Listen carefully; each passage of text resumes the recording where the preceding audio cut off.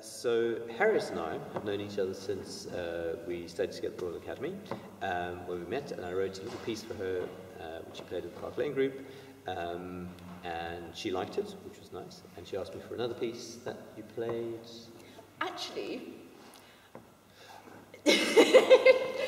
I met Rob because we were in symphony orchestra and we were playing one of his pieces, and it was a contemporary music concert, and I loathed all the pieces apart from his. It was so fantastic, and I was playing a lot of, I was really interested in contemporary music. I was really excited by it. I wanted to do new things, but I was just kind of slightly, my soul was slightly dying in that concert, but not at his piece. And it was so amazing that I think the first time I met you, I asked you to write me a violin concerto. Yes, I just said, when are you going to write me a violin concerto? I think you did. Yeah, yes, I did. That, yeah. Next to the mailboxes. When are you going to write me a violin concerto? So we started small, and I wrote you little piano and violin but piece. I got there. Yeah, and we got there in it. And then I wrote you a bigger violin and piano piece, which you premiered in, where was that? I think it was Purcell Room, yeah. Yes, it was, Irreconcilable Truths. And then we moved on to great things. We finally got to the violin concerto, which I wrote in 2006, and you performed in a rather large and quite impressive concert of violin, solo repertoire, and carvel, and all sorts of other things, also at the Purcell Room. And since then, it was played once in Sweden, but this is the next recording. yes, this is the premier recording. So, which I'm so thrilled to be able to do, and I'm so lucky to have had this piece written for me by Rob, because I just think he's such an imaginative composer. It's not like anything else that I have ever played, and yet there's such intention and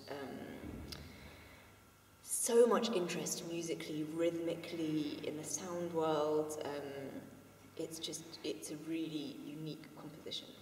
But it is quite hard, isn't it? It is so fiendish. It's so fiendish. I do think that perhaps you wanted to torture me a bit. No, not at all. You see, it's quite interesting. Harriet and I had a conversation about this the other day, is that there's a lot of very fast passage work.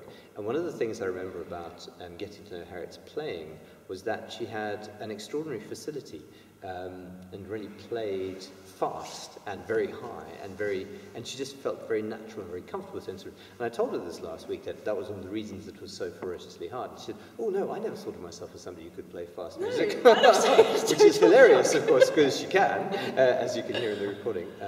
But yes, it was always kind of one of the real kind of things that struck me. And we've also worked together on some other pieces with Harriet's ensembles, Cosmos, which is a trio. That does sort of world music. Yeah, we're kind of classically trained, but we do world music and we improvise. And so Rob's piece had improvisation in it for us, which was great. And also with my duo Rhetorica, we're currently working on a really amazing piece, which we're doing looping for the first time, which is a really brilliant addition to the repertoire of violin. Really, it opens a whole new world and Rob does it really imaginatively. Yes, so exploring electronics with the two violins, and of course Philippa, who's the other member of Rhetorica, was recording the Paul Patterson that you recorded yesterday.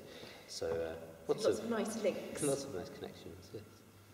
And what inspired you to write the bit all the way up the G string? Because we were just saying that it's a bit like kind of Ravel Tzigane, but on acid. It just goes further than anyone else, I think, has ever gone up the G string and playing really loudly. Yes, I've not gone to check anywhere, but it probably it's a top C, isn't it? Yeah, it's top C. I think that probably is Fortissimo. The highest anyone's ever written in a phrase, let's put it that way, as opposed to just sticking it out there. I play the violin myself, and I think I'm actually a frustrated viola player, because I've always loved the lower strings of the instruments. Of the violin, and the E string always kind of Somehow wasn't really right. So yes, I probably should have played the viola. And I think it had something to do with that, the quality, the incredibly strained and intense quality of the G string. It's so powerful. That sound is like, it isn't like anything else when you're... Yes, that's exactly it. It isn't like anything else. And the sheer intensity of that sound, and also the violinist is at absolutely full stretch. You can't actually stretch any further on the instrument than way up there. So there's real intensity both in performance but in the sound as well, which I really enjoy. And I also love the rhythms that you're using, because, you know, having played so much contemporary music, I can say that some pieces are written really well and really clearly, and the rhythms have real intention. And occasionally there are pieces which have really complicated rhythms, but actually they could have been written in 4/4, and they don't really make sense. These totally make sense. They totally make sense. They all fit together. Even though it's difficult to get one's head around at first, the intention is incredibly clear, and through the score it makes sense of what the other instruments are doing. And but they're really interesting. They're really interesting rhythms, and used in really interesting ways with collegno and with pizzicato that give really nice textures. And that comes from your South African influence? Possibly, yeah. I mean, I'm sort of very interested in South African traditional bow music, particularly, as you know. And that certainly rhythmically, I think a lot of my rhythmic work actually doesn't come from traditional music at all. Yeah. It's just, I suppose, it's just an interest in rhythm more broadly. And I think the thing about phrase and intention is very important with rhythm, because if rhythm is complex for the sake of complexity, it never really kind of comes off the page, I think. But I think it's very important that if it has an intention and if it has, like you say, purpose, then even the hardest rhythm becomes meaningful.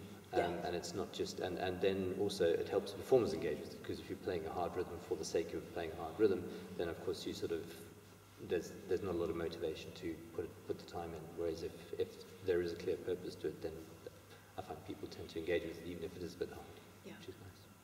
So Violin Concerto number 2 now. Well, you asked. I did, and I was so thrilled. I was so thrilled when you did it, and I'm so thrilled that we've been able to record it. Yes, I'm very excited about that. And yes, there's lots of other fantastic music on the disc, which I'm really looking forward to hear. I've heard of Deborah's piece, but I've not heard the other 3 pieces, so I'm very much looking forward to that. Thank you very much. Great, we're just going to waffle on all day.